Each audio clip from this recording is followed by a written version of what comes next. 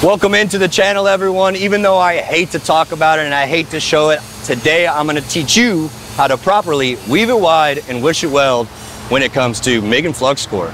The machine that we're going to end up using today for both MIG and flux-core is going to be the Rustler 280 Pro from ESOP. We're going to be doing a longer weld today, so I'm definitely going to go to that trigger and hit that 4T. Basically, I can hit that trigger and let go, and then we can keep going. My goal is not to stop while we weld so we can get the best weave that we can.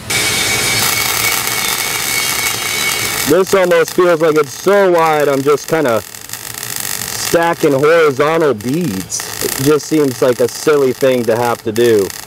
Just keep on keeping on with this right here, getting to the left side, holding it, slow bead to the right side, holding it, slow bead to the left side, holding it.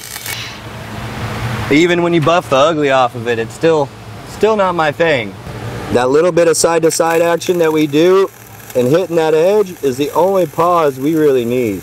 I don't know if you guys can tell, but I'm just casually bouncing side to side. I'm keeping my wire inside the bevel edge. I know behind this big puddle I'm carrying, it's stacking up pretty heavy. That's more like it. That's what we should have been seeing this whole freaking time. This isn't a really hard process, and really weaving is not difficult with these two wire fit process, but I was fighting that. Man, that sucks that we fought that all stinking day and didn't figure it out to the cap.